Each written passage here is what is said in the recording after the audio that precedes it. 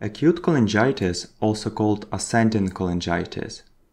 Cholangitis means inflammation of the common bile duct, because the second name of the common bile duct is choledocus.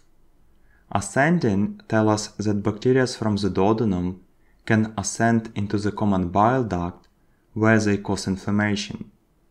And acute tells us that it's a very dangerous condition that causes very potent inflammation.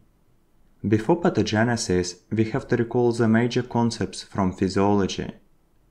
Once bile is produced by the liver, bile through the bile ducts income to the gallbladder. And gallbladder is the place where bile is stored until we consume some fatty food.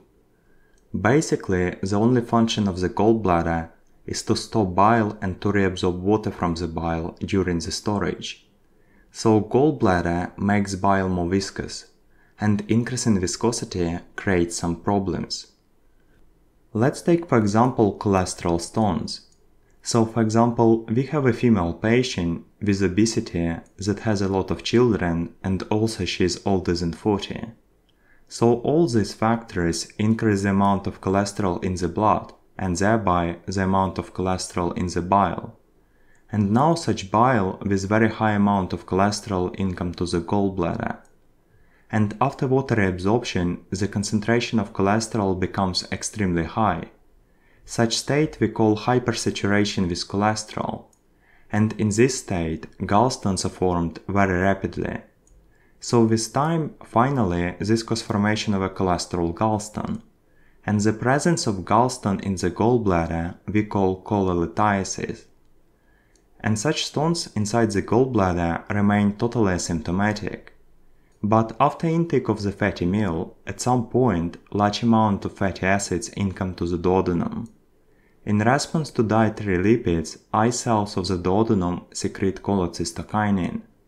Cholecystokinin is a specific hormone that stimulates contractility of the gallbladder. So as a result, gallbladder contracts. And by this, gallbladder pushes bile together with cholesterol stone into the cystic duct. Recall that bile flow from the gallbladder into the common bile duct is equal to pressure inside the gallbladder minus pressure inside the common bile duct divided on resistance between them.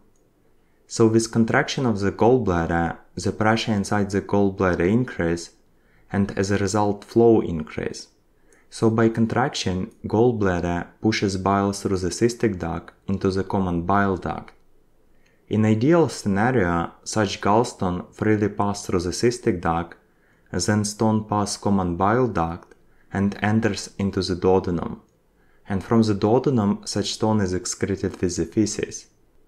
But sometimes stone can pass cystic duct, but the same stone can cause obstruction of the common bile duct. Usually, such obstruction occurs in the region of the sphincter of Oddi, because it's the most narrow location. And if stone cause obstruction of the common bile duct, we call this condition cholangitis. First of all, with stone in the common bile duct, bile cannot pass into the duodenum. As a result, bile begins to accumulate in the common bile duct. First of all, accumulation of bile distends the walls of the common bile duct.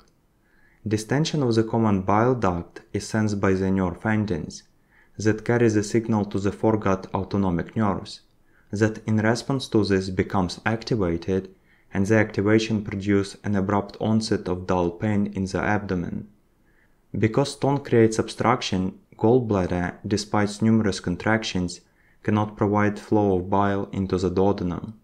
Such numerous contractions of the gallbladder cause irritation of the diaphragm, which is sensed by phrenic nerve.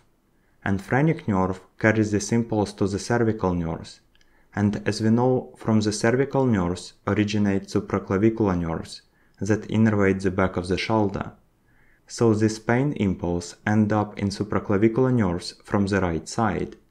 And because these nerves innervate back of the right shoulder, we send this as pain in the back of the shoulder, or it can be just pain in the back. So biliary pain often radiates to the right shoulder or to the back, and paradoxically, biliary pain also manifests as shoulder pain or back pain. Accumulation of bile in the common bile duct called cholestasis.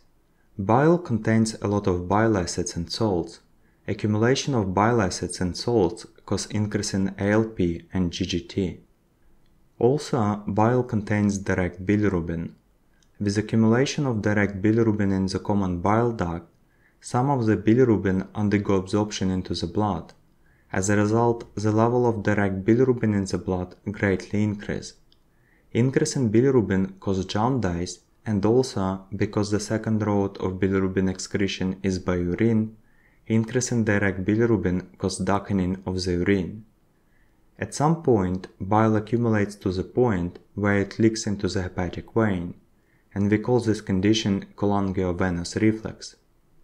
Without income of bile acids and bilirubin into the duodenum, stool becomes pale, because now there is no pigments to give stool a certain color. Another problem is that obstruction creates a perfect environment for bacteria. As you know, there are a lot of bacteria in the duodenum, and bacteria from the duodenum can ascend into the biliary tract. In normal condition, they are constantly washed out by the bile. But with obstruction, there is no bile flow to stop them. So without bile flow, they very rapidly invade common bile duct and then entire biliary tree.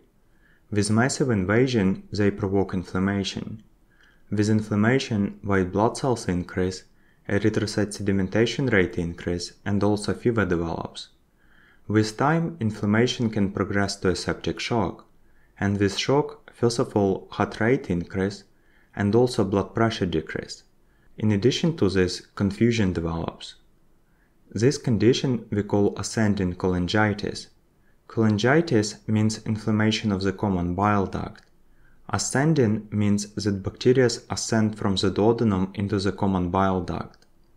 Three most common symptoms, which are fever, jaundice, and right upper quadrant pain, we include into the Charcot Triad. And if septic shock develops, then in addition to these three symptoms, hypotension and confusion develops, and together these five symptoms form Reynolds Pentad. In addition to this, extremely severe cholestasis causes liver injury, and with liver injury, ALT and AST increase. To visualize obstruction, usually we use ultrasound, where we can determine the dilation of the choledochus, and dilation of the bile duct more than 7 mm is one of the major criteria of acute cholangitis.